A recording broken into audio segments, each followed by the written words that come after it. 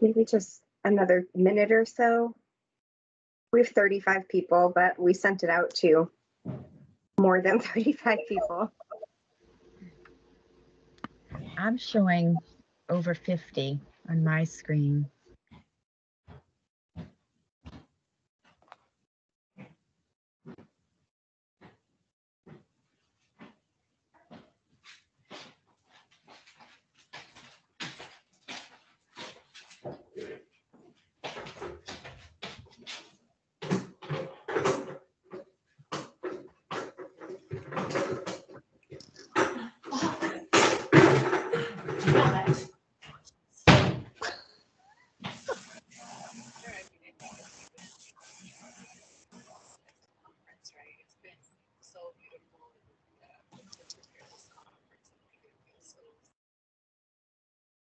I think we're about good to get started. I'm seeing about 65 people now. Terrific. So if you would go ahead and mute yourself unless you're speaking. So good afternoon, everyone, and welcome. My name is Ginger Roberts-Scott, and I'm the director of the Maine WIC program. Thank you for joining our webinar on relactation. I want to give you a bit of housekeeping before we start. Please keep yourself on mute and use the chat box for questions. Also, drop in your location so we know where you're coming from. This session is being recorded and will be put on Maine WIC's YouTube page. Now I'd like to introduce Carrie Louch. She's Maine's breastfeeding and outreach coordinator. When the latest crisis hit, an infant formula recall, Carrie had an idea for this relactation webinar as a response to help parents feed their babies. I had the easy part to say, make it so, Carrie, and she did, and she made it look easy, as there are a lot of moving parts getting this session together so quickly. So thank you, Carrie, and a big thank you to Sam Blanchard, our nutrition coordinator, as well. I couldn't do it without our team. Carrie, over to you. Thanks, Ginger. And I have the great pleasure of welcoming the person who is the brains behind this whole operation as far as the content. Paula Norcott is the owner of Maine Mothers Company, a perinatal resource center in Brunswick, Maine. She's a lactation consultant, labor and postpartum doula, and childbirth educator, with over 22 years of experience serving feeding parents. Paula got her start in this work as a peer counselor for WIC in Plymouth, Massachusetts in 1999. She facilitated support groups for the local hospital, completed her CLC training certification there in 2005, and worked as a peer counselor for 10 years. She's currently working in clinical, hospital, and private settings. Paula spent years going deep, 200 plus dietetic hours deep, into feeding issues like tongue ties and how they affect not only feeding but maternal health as well. Frustrated by how maternal pain is brushed off and how slow infant gain is blamed on feeding parents, Paula has made it her mission to help these families feel confident in their plan and ability to feed their tiny humans. Her number one lesson in working with hundreds of families in New England: every family is unique, every case is different, and you never know the answers before having all of the information. Paula is fueled by good coffee, great humor, and human connection. Running her own business has given her hustle and drive. Having 5 children has made her super flexible and humble. Working with families has shown there isn't one right way to do anything. There's only the right way for that particular family in that particular situation. When not working with new families, Paula can be found scrolling through TikTok, pink drink in hand, learning how to keep houseplants alive. Paula, we'll turn it over to you. Hi, everyone. I'm so excited to be here, especially with lots of New England people. I'm from the Boston area originally, and my accent slips out all the time. So those of you in that area will fully appreciate that my R's drop right from my words. Okay, I'm going to go ahead, share. Oh, sorry, hold on a second.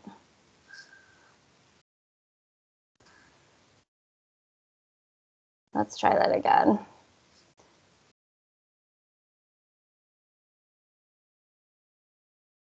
No. Sorry, I promise we just practiced this.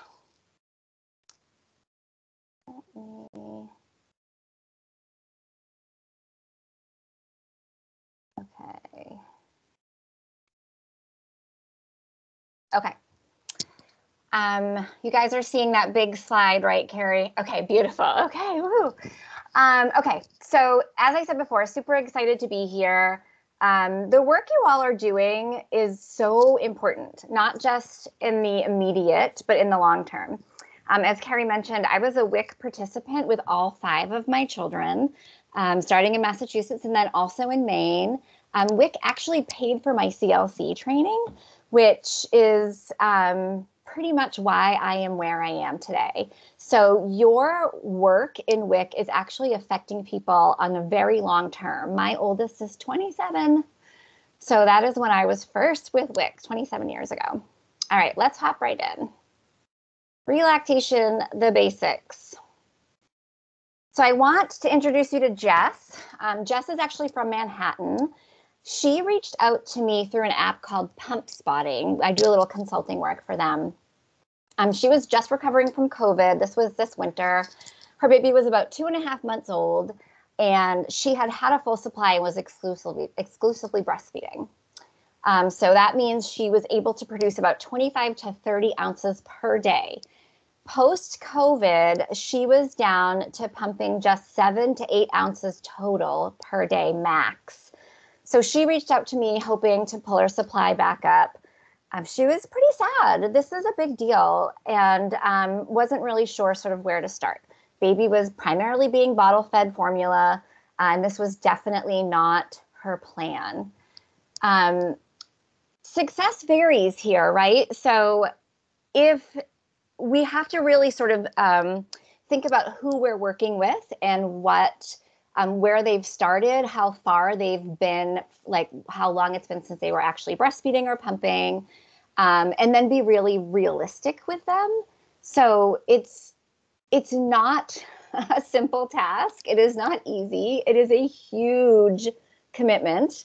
And there are definitely a lot of factors in how well it will go. And I would say, you know, in the beginning with a newborn baby, it takes about 4 to 5 weeks to establish a true full supply.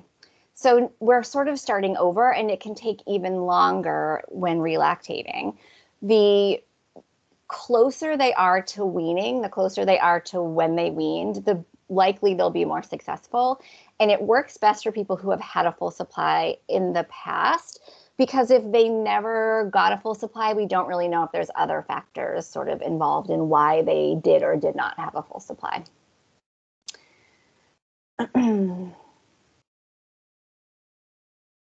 Okay, so here are the basics, right? So we basically need to remove milk 8 times a day with a high quality breast pump.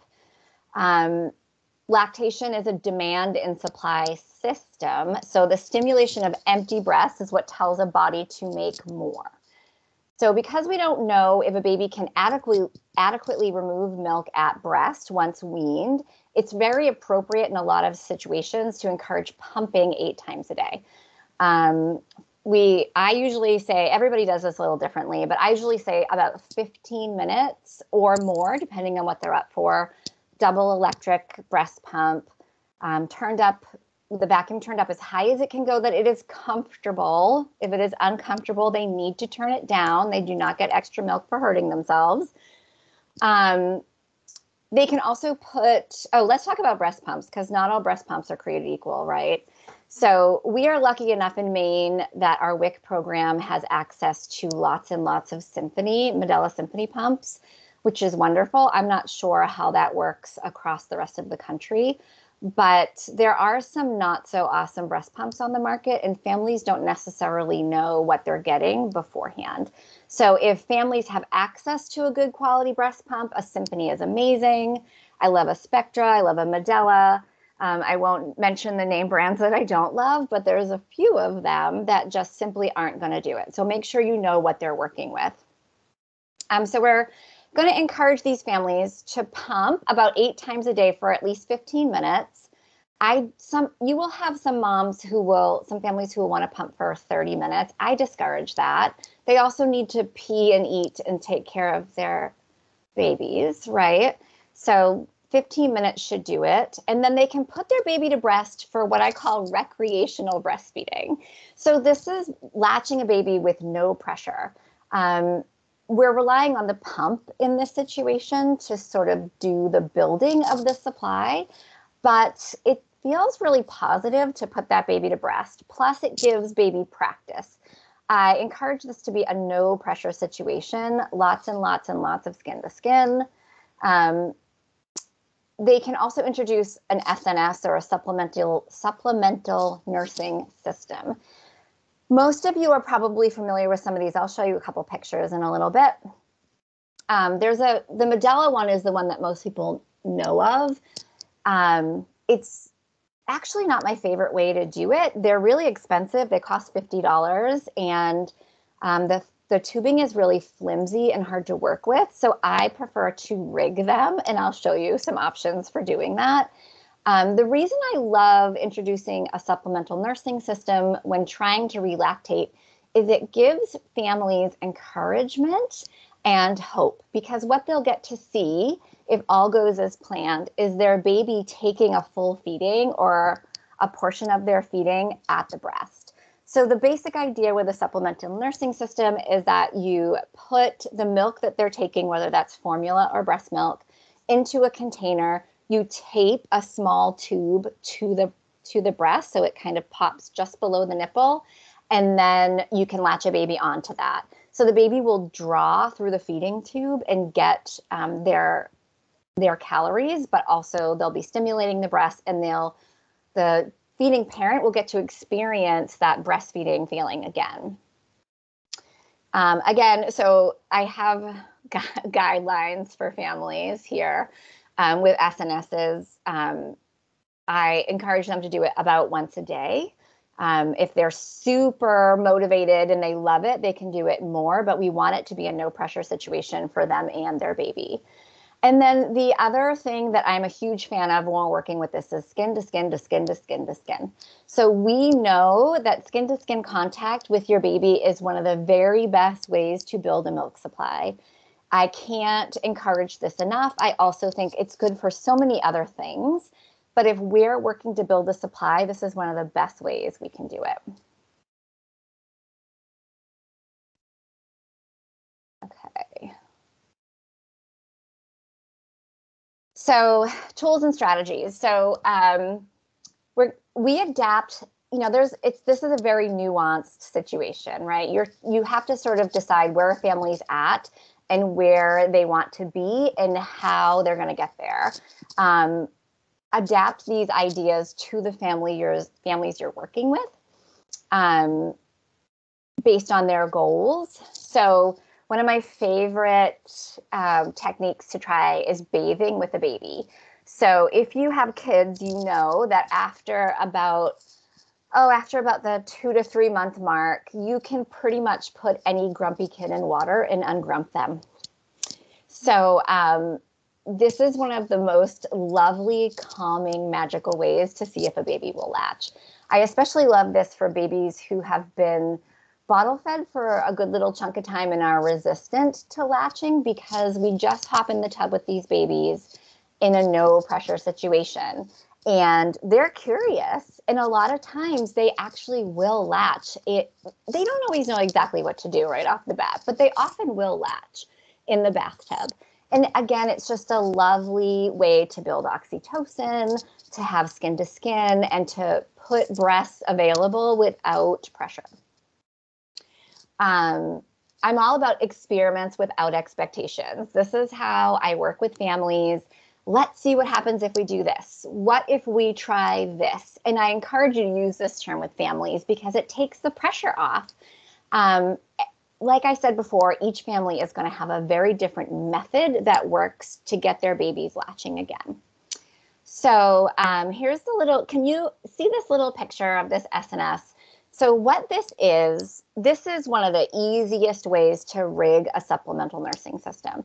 So it's just a baby bottle with a nipple that we cut the top off a little bit. So we're not going to use that nipple for feeding a baby anymore. And then you drop the end of the feeding tube into it and tape the other end of the feeding tube to the breast, as you would with any SNS, and the baby will actually draw that. You can also use syringes. I put in a resource for some of these things. Families can can buy a lot of really inexpensive tools other than the true SNS that will work really well. So this is one easy way to rig a supplemental nursing system. Lactationhub.com is the website that I recommend. They have even like a cap that you can put on any baby bottle that has two valves for making a supplemental nursing system. They have the syringes, they have the feeding tubes. Their feeding tubes are actually universal to all the other things that they offer there. And this is just, she's a woman show. She's a IBCLC who figured out that all of us are struggling to find tools that we need, especially in private practice. And so she put this little company together. So if you're looking for things, and she'll send a sample pack out too. I think that relactating is something that CLCs can work with families with, as long as we understand that the vast majority of their calories are coming from a bottle while we figure this stuff out. The last tool that I have on this page is the infamous nipple shield. I'm sure we all have really mixed feelings about nipple shields. They're not ideal, but this is often a way we can get babies back to breast because it feels familiar to them. They are used to firm stimulation in the back of their mouth from a bottle nipple. And so this mimics that.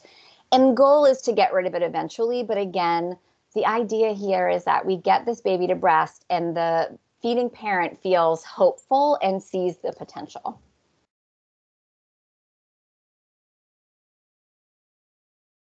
Okay, what about herbs and medication?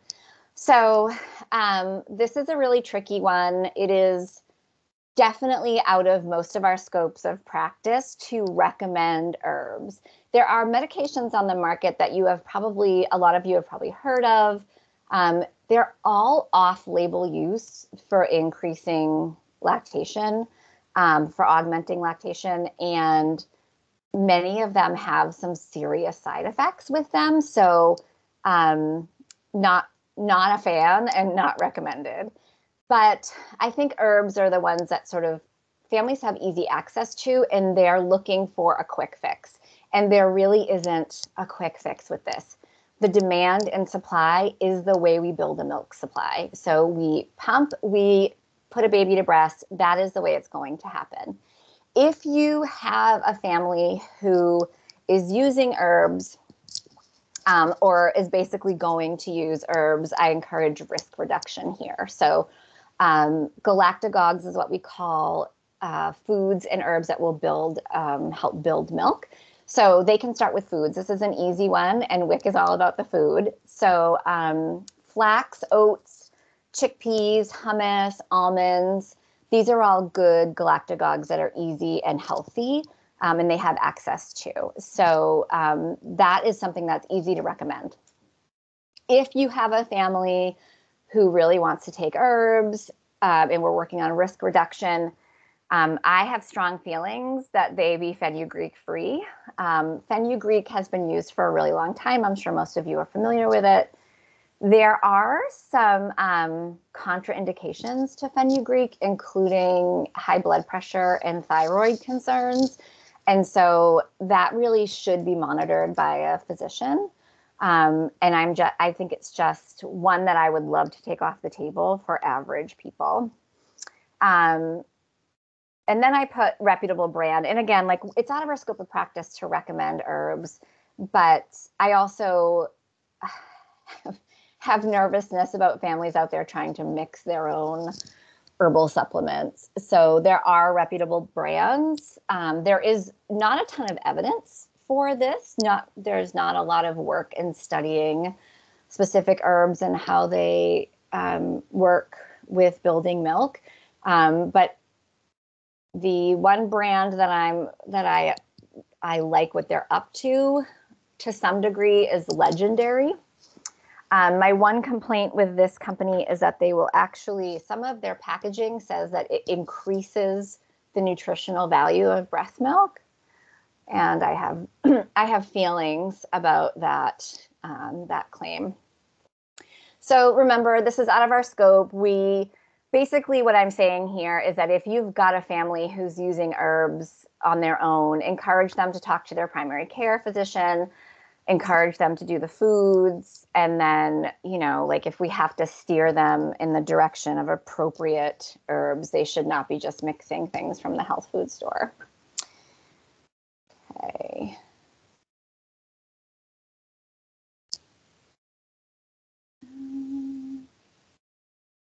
Okay. So my best pumping tricks. So these are the things that I think can make some of the biggest differences with families who are trying to increase their volume. The frustrating thing here is, you know, if you have a family who weaned 2 weeks ago, they're going to have great, and they had a full supply, they're going to have great success. It should happen pretty rapidly for them.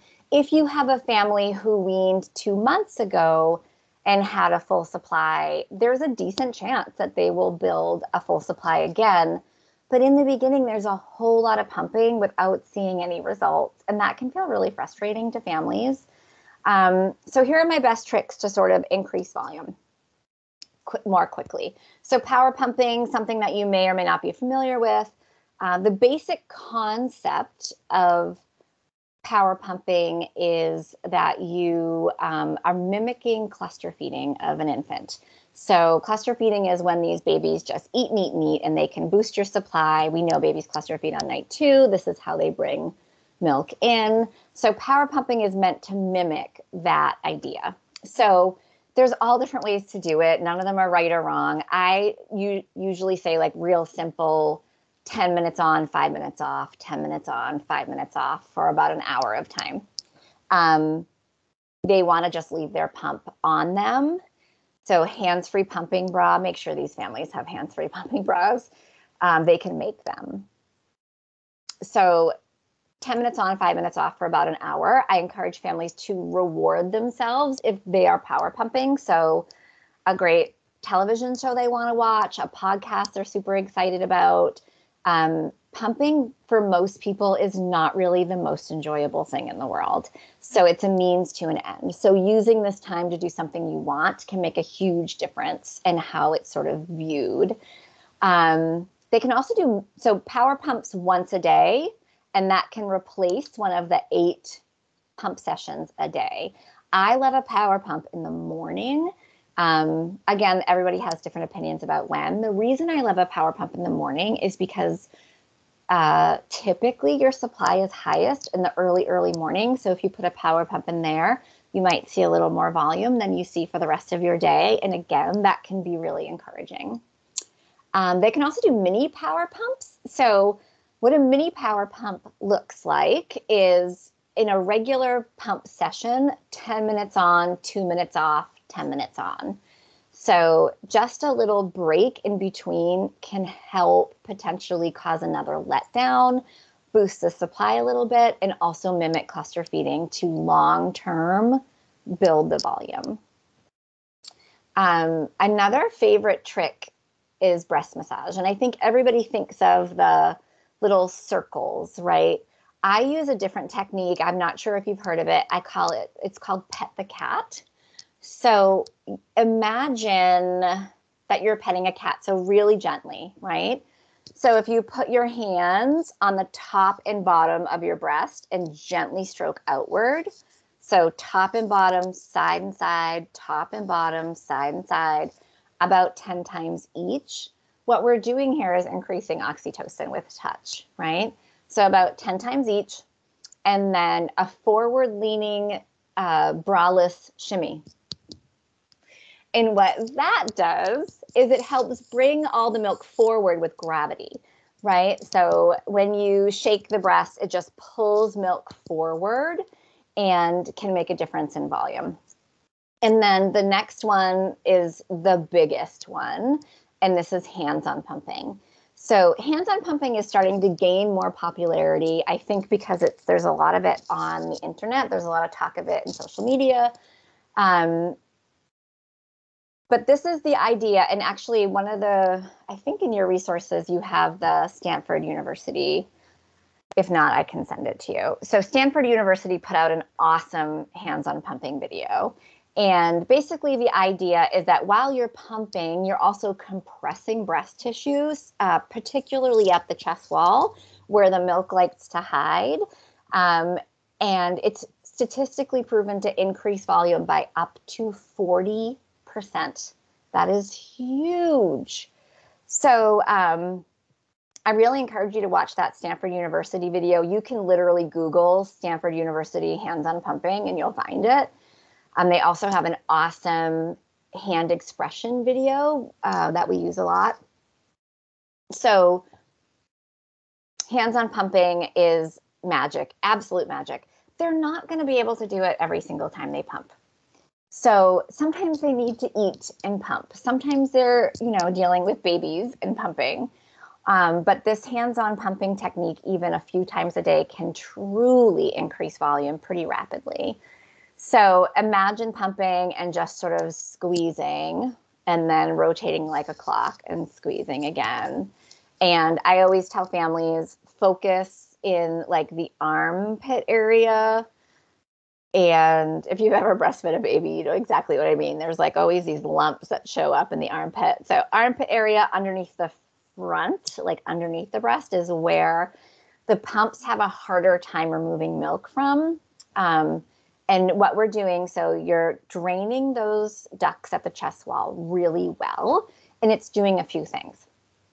It's telling the body to make more, right? Every time we drain a breast really well and then continue to stimulate an empty breast, we are telling a body more. So it's emptying the breast really well. It can actually reduce the risk of clogged ducts, which can reduce the risk of mastitis. So this is a tool that anybody pumping, I'm sure you are all seeing as we are more and more exclusive pumpers. This is a tool that can make a huge difference for exclusive pumpers, especially if they're using one of those not so awesome breast pumps that are out there. So power pumping, pet the cat, forward leaning shimmy. Oh, covering bottles. That's the one I forgot to mention. This one seems silly, but I have to tell you that there's no evidence for this, right? I have had the most amazing responses from clients about covering their bottles. So I tell them to put a little baby sock on their bottles and cover them and set a timer and don't look at them. What's happening when you're staring at your bottles while you're pumping is you're increasing adrenaline. You're nervous. You're like, how much am I going to get? Why is it taking so long? So you're boosting your anxiety and your adrenaline is going up. And what adrenaline pushes down is oxytocin. And oxytocin and prolactin are, they work together. They're the primary hormones in making milk. And if we are constantly pumping with all of that adrenaline, it can stop your milk from coming out and prevent you from draining really well. And so again, it's going to push us back. So cover those bottles, cover those bottles, cover those bottles. Okay. So here are some of the resources. The La Leche League has a great method. It's called like drip drop or drip drip drop method. And there's a great video of it on their website. And it's basically the idea that you latch a baby and then drip a stream of milk from the top down, and the babies will sort of start to get a little bit of that milk while they're nursing. I suspect it's very messy, but I also think it's another easy, no equipment needed way to put a baby to breast and see and feel successful. So support is a huge piece of this puzzle. There are ups and downs, right? There are going to be days for these families where they're like, yeah, this feels good. I'm making progress. And then the very next day, you're going to get a call of like, I don't want to do this anymore. This is too much work. I got less milk today than I did yesterday. And what I have found to be the most beneficial to these families is just like a really non-judgmental support. Like any milk, any breast milk that a baby gets is beneficial. Any breast milk that a baby gets is beneficial. So I think reminding them that they're doing, really good work and that they don't have to do it They don't have to do it. But that you're there for them. Sometimes they just need a pep talk, you know. It's normal for milk supply to fluctuate. They're paying really close attention. It's very normal for volume to fluctuate throughout the day. So as I mentioned before, your volume tends to be the highest early in the morning and the lowest in the evening, which is a really poor design because babies like to cluster feed in the evening, but that is normal. That is normal. It's also normal for it to vary pump to pump and day to day. Babies don't eat, babies who are breastfed do not eat exactly the same amount at every single feeding. Sometimes you want macaroni and cheese, sometimes you want a granola bar, and babies are exactly the same. And remember, this is a huge commitment. There's going to be ups and downs. You can be a huge support for these people and also help take some of the pressure off of them. I have seen really great success with this. I have also had families who just needed me to tell them that they don't need to do it. And I think that that is another great way to support a family of, you know, they've tried for a couple weeks and they are done. You know, it can take a long time. And there's, for a lot of people, if it's been a long time, there's a good chance they're not going to have a full supply. And I think it's important to sort of let them know up front. And then I also want to mention when to refer out. So as I said, I think this is something that CLCs can work with families with, because we know that the majority, we're going to still make sure that babies are getting their primary calories until we can maybe do a weighted feed or watch at breastfeeding once, you know, families are getting some volume and make sure a baby is having those 1-to-1 suck swallow bursts. But I think it's appropriate to refer out to an IBCLC. I mean, pretty much anytime you want to. But if you're having a family who's doing this and baby's going to breast more and is struggling with weight gain, I think that's a really good reason to refer out. And if you just are, you know, if you have any concerns that it's not going exactly as planned, and you all can also reach out to us. So as a hospital lactation consultant, I love when WIC peer counselors and WIC CLCs and WIC even IBCLCs reach out for pointers and help and questions being answered. Okay, so that's the basics of inducing lactation. No, it isn't. It's relactating, different. I'm curious if anybody has any questions. You are more than welcome to unmute yourself. I'm going to see if I can give back control here. Do find me on Instagram. I have quite a series of reels there that absolutely horrify my teenage children. So if you want to have a good time and just imagine my boys being totally horrified that their mother's on TikTok and making reels, please come see me. All right, how do I give you back control here? The same, if you click the up arrow, or actually it should be an X now next to the, it should say, there you go. There we go. Paula, we do have a question in the chat. What is your TikTok handle? I think it's at Maine Mother and Company. I think my profile picture should be me. Great. That's a great question. What else? What other questions can I answer for all of you? That's a lot of information. Is anyone working with families that are trying to relactate or have worked with families? See if I can see. I can see the chat box now. Yay! I did send most of the resources to Carrie. I think the one that I didn't send, what was the one I just mentioned that I didn't send? So I put in the chat the CDC resource that you sent the La Leche League, the Kelly Mom, and also the Lactation Hub. Awesome. Oh, So those are all in the chat. Stanford University was the other one that I mentioned. That one you can easily Google. Yeah, so this says, I had one recent mom, but she's no longer trying. This happens a lot. And, like they need permission to stop sometimes.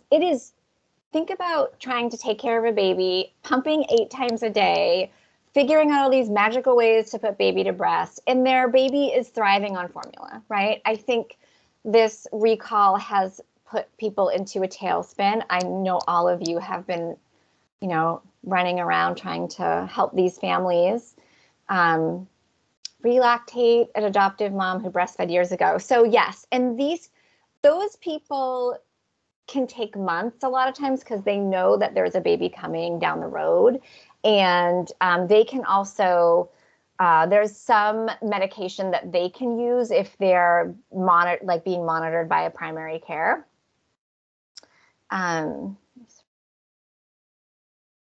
What was the other question I saw here? It looks like someone's interested. Have you ever relactated an adoptive mom who breastfed years ago? Yes, that's what I was just saying. Is they usually have a longer period of time to work with. It's not as frantic and desperate as trying to get milk for your baby right now. And I think, again, a lot of those families understand that they're likely not going to have a full supply, but that they can. And dry nursing is beneficial. I have worked with couples who, one mom is a birthing parent and she's breastfeeding the baby, and the other mom dry nurses the baby for comfort in between. It's a lot more than just food. The longest space of time between the last breastfeed and relactation that you've worked with. So me personally, I did a 6-month stretch as far as like one-on-one working really closely with. She never did get to the 25 to 30 ounces a day. She had a full supply. She never got that full supply back, but I think she got to like the 18 to 20 ounce mark, and then she just kind of plateaued. Moringa. So moringa is the herb that I do like. It's not that I'm not a fan of herbs. It's just that you have to be careful not to get yourself into trouble with that. It's even out of my scope to recommend herbs. So shatavari and moringa, other two that I've seen really great success with. I had a mom who had a breast reduction and was having a hard time making a full supply, and the moringa and the shatavari pushed her into a full supply. The other thing that there's no medical evidence for, but I have seen really weird and interesting anecdotal evidence for, is those darn body armor drinks. I think it's probably just coconut water, right? I think it's really good hydration. And because they taste pretty good, people are willing to do that. I think women particularly tend to be chronically dehydrated. Moms aren't, we're not really great at always taking good care of ourselves. I know since I've had to wear a mask all day at work, I don't drink nearly as much water as I used to. So I suspect that's what that is. They also have like 200 calories in them. So how families feel about that. But hydration can be pivotal in breastfeeding families.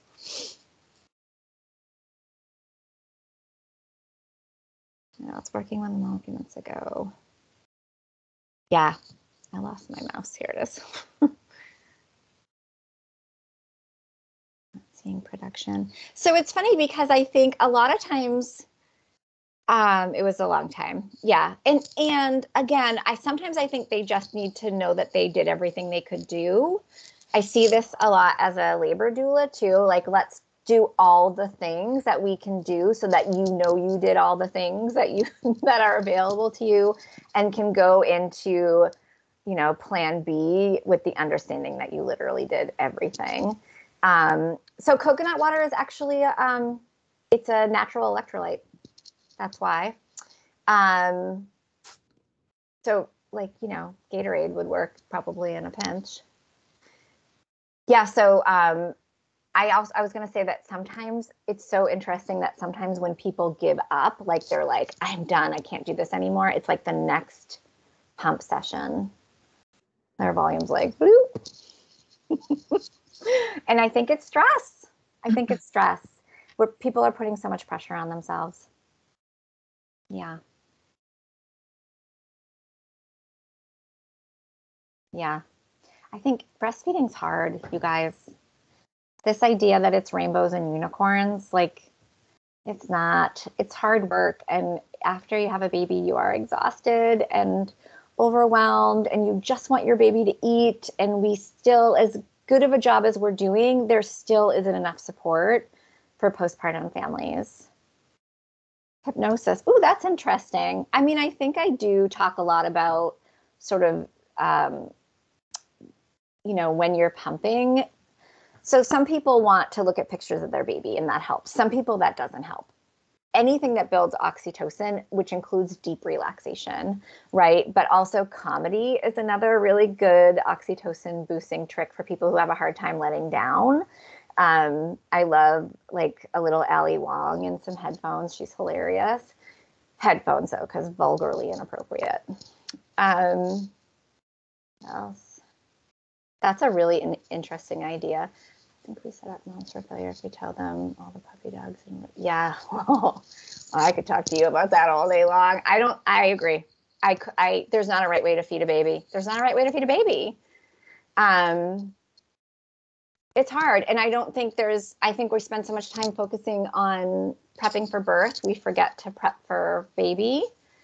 And even teaching I teach prenatal breastfeeding classes every month. It's all theory, right? It's like, they don't have that baby with them. And yeah, it's complicated for sure. Birth weight.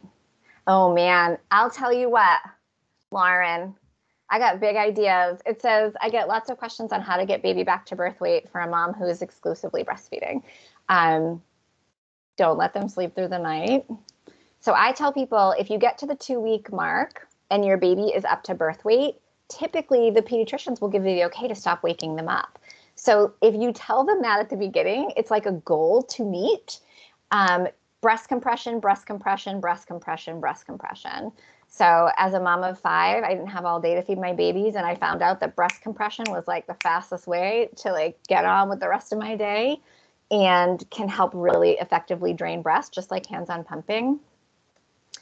There's no ounce markings on breasts or babies' bellies. Still, how cool would that be?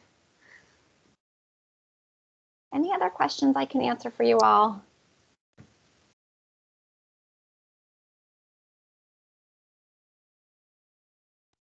Started using Reglan. Milk production a few days after leaving the hospital, but has now noticed a decrease. Yeah, so Reglan's one of the medications, and it's off-label use. And that's tricky. You know, I think it's natural when you come off any medication or herb to kind of see a slight backslide, right? But then she has the capacity to make that milk. So if she is willing to put a little bit more time in, I think she will likely get back to where she was. Also, I like to remind families that if they had low supply, which is, I say it like this because a lot of times low supply isn't low supply, that consecutive babies, they will likely make more than they did before. Yes, you guys, this was so fun. I would do this every week. If anybody else comes up with questions, feel free to reach out to me. You can DM me and Instagram. You can find me at mainemother.com. I'm really happy to give any tips and tricks and help as much as I can. I think I owe WIC a little bit based on sort of where I am. It was lovely to see all of your faces. Thank you so much. Thank you, Paula. And we truly appreciate the timely and incredibly helpful information that you provided us today, not just to Maine WIC, but it seems like, judging by the chat, WIC throughout the country. So thank you for the presentation and for all that you do. If anyone is interested in re-watching this presentation later, or if you have colleagues or coworkers that were unable to attend, you can find a recording of this presentation as well as the question and answer portion on our YouTube page for Maine WIC. That will be uploaded as soon as we are able to upload it. And thank you for your engagement, your attendance, and the fantastic questions. Thank you. Thanks. Thanks again, Paula. Great presentation.